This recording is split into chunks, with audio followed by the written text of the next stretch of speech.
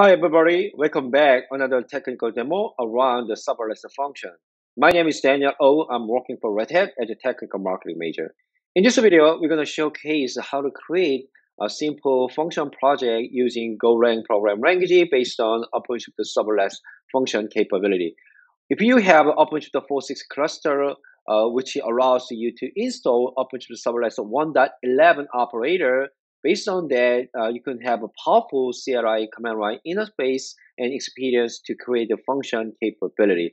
As you can see, we can provide multiple runtime like a Quarkus, Node.js, Golang, and then you can deploy this application as a function using knative service command line, and also you can trigger this function using cloud event and HTTP protocol. We're gonna more focus on Golang in this video. Okay, let's get into the demo. Okay, here's my sample project on OpenShift container platform. Name is go-func, and there's a resources found, which means I don't deploy any application part in this project. Okay, let's try to create a new function project using func command line. Func create and go-func, which is a function name, and we're gonna specify runtime is Golang. So the Golang project is automatically create, and let's try to open IDE tool to take a look at the more detail how this project is created. So the function name go-func and namespace and image digest are related to our OpenShift container platform. We're gonna specify it just a bit later. Don't worry about that. And we're gonna use trigger HTTP protocol. And when you take a look at that, the sample application, the go handle.go, this application handle your HTTP request based on HTTP protocol. Okay, so next step, we're going to change the directory to the right path of the current project and then try to deploy our function to OpenShift container platform using func deploy command line. We need to specify external container registry. Once we build this application, then we need to push the container image to external container registry. So we're going to use quay.io, but you can also use Docker Hub as an external container registry. So once we pull down the builder image for building our Golang application, and then next step, we're going to have the fast stack runtime image also, and we're going to use a build path to compile this Golang application. And then after that, we will push this containerized image to external container registry, just like I specify quay.io. Okay, it's almost done. And now we are waiting for deploying this application using knative serving on OpenShift container platform. All right, let's go back to func YAML file, and then the namespace image digest already updated based on the deployment output. So when you go back to OpenShift container platform in dev console, and the function already deployed based on HTTP function, and then try to access the endpoint, open URL, and then we got a OK as a return code, just like a whistle in application code. All right, pretty simple and pretty awesome. We just need to just two command line create and build and deploy this function application based on Go and OpenShift container platform.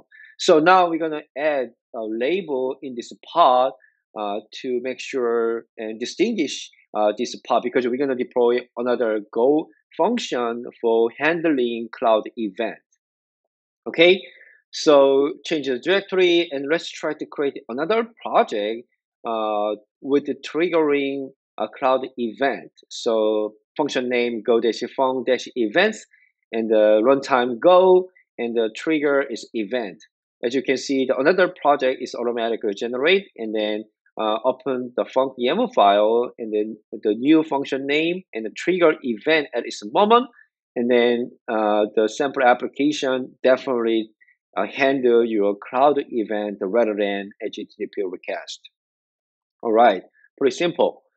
And then go back to terminal window and then change the directory. And then we try to deploy this application with the same command line, func deploy, and the external registry, same my quay.io registry. And then we're gonna use the same namespace to deploy this function application.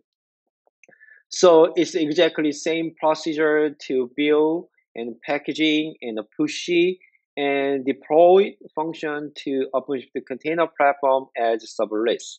Okay, it's almost ready. Let's go to the func YAML. So our namespace on image is already updated, and then the application is already almost up. So click on the view logs, and then you can find that initializing cloud event function and the recent port 8080, and then go back to topology view, and then it's already it will be scaled down to 0 in after maybe 20 and 30 seconds, because that is the default serverless behavior in OpenShift container platform with the Knative service. So in the meantime, let's take a look at what kinds of command line are available for creating our function. And so you can actually specify trigger and the runtime Go, Node.js, and Quarkus. And then we can actually build this function separately from your deploy. And then you can actually specify builder image and the registry and also project path. And we already did the function deployment command line, but you can find more information with the help option. Okay, so let's try to find how many functions we have. We have two functions here. One is HTTP trigger. The other one is a cloud event. So it's already terminating. Okay, it's just terminated. Okay, so let's try to involve this application through cloud event. Here is some call command to use cloud event, and the return message of which the serverless function with Go. So after we hit the URL and this function part is automatically spin up, and when you take a look at the view logs, we can find the same message properly. So this is a really pretty cool and awesome way. Okay, so last thing, maybe sometimes you don't need to maintain a function, so we can actually delete with the same command line, kmfunc, and delete with the function name. So go function event, and so it will delete your function with all including resources like a revision or the other image, etc. So as you can see, these all resources are deleting, and then just delete it. And then when you go back to OpenShift Container Platform Developer Console, you cannot see any longer that thing. Thank you for watching this video. If you have any question around a cloud native runtime as well as OpenShift serverless function capability, please let us know. We are more than happy to address your question. Have a good rest of the day.